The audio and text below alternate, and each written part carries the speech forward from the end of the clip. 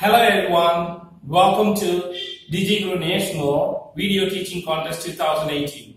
I am Professor S.P. Basha, working at Jamal Muhammad College, Trichy. Today, I am going to teach you a very important concept in C++ called classes and objects. Here we go. What is a class?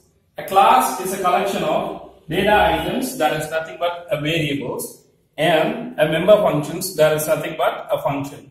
Now, I'll tell you what is a variable is. A variable has a value and an address. As like we have an address, every variable must have a value as well as the address. The next one is function. The function consists of a set of instructions to be executed for a specific task. Okay. Now I'll teach you with a real-time example with the shawarma. All right. See, this is my class. This plate is my class. Here I have the data members. I mean the variables like chili. I have chicken, and I have the mayonnaise. So the collection of variables like chicken and the mayonnaise together forms the class. Together forms the class, that is a plate.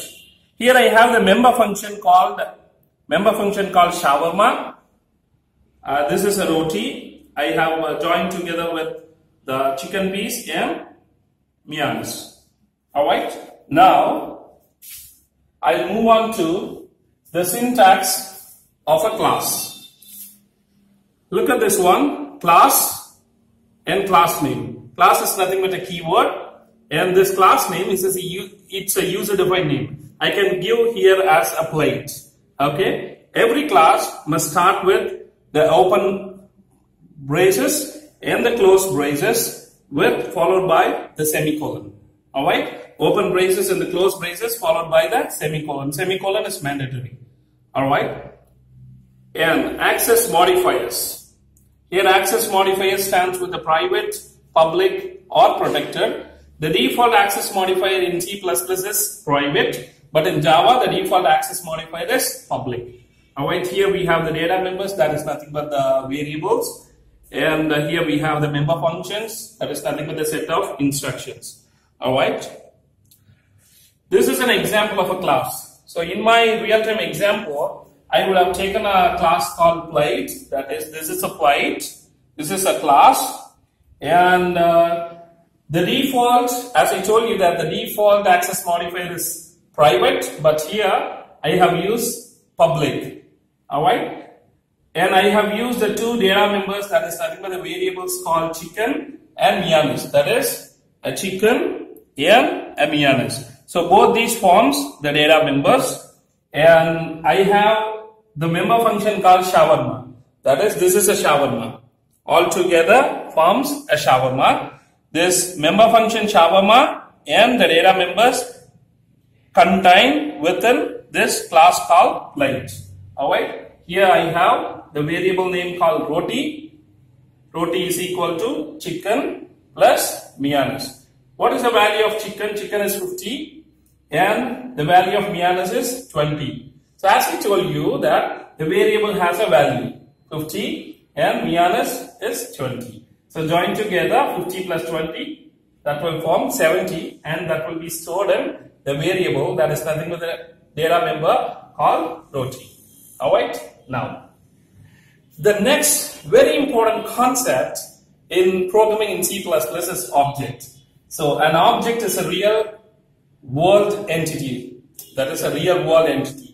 See, this is also an object, and I have my remote. This is also an object. Here, see, I have an object called spoon. This is my object. So with this object, I can able to access the data members and the functions which is contained within this class called plate. All right. So with this object, that is a spoon, I can able to access this mayonnaise. That is nothing but a data member. Alright. Here I have some chicken and I can able to access that. Okay. And the very important concept is we can create any number of objects. We can create any number of objects. See, I can have this as an object. I can have this as an object, or I can have this as an object, or I can have my hand as an object. So with my hand, I can able to access this and I can eat. Alright. So an object is used to access the data items that is nothing but the variables and the member functions of a class. Now I'll give you the very good example for creating an object. See, int main. So the execution of the C++ program starts from this main function only. So since C++ is a bottom-up approach, we have to start the execution from here. Alright, the compiler will start the execution from this main function. Alright. So the method to create an object is class name followed by the object name. What is a class name here? I have taken the class name as a plate. I have taken the class name as a plate. So I have to mention here as a plate followed by the object name, that is nothing but my spoon. Alright. So with this spoon, that is with this object, I can able to access the function called shawarma. Alright. So that's what. With this object called spoon, I can able to access the function called shawarma. So the function shawarma will be called, here I have to add this chicken and mayonnaise, that is 50 and 20 will be added together, and this roti, the value will be stored in roti. And here I have used a return statement and I have given us 0. If I use here int, it is mandatory for me to use the keyword called return. Here the 0 represents that the execution of this program has been completed successfully. I hope you would have understand the concepts of classes and objects with a real-time example, that is shawarma. Alright. Thank you so much for watching my video.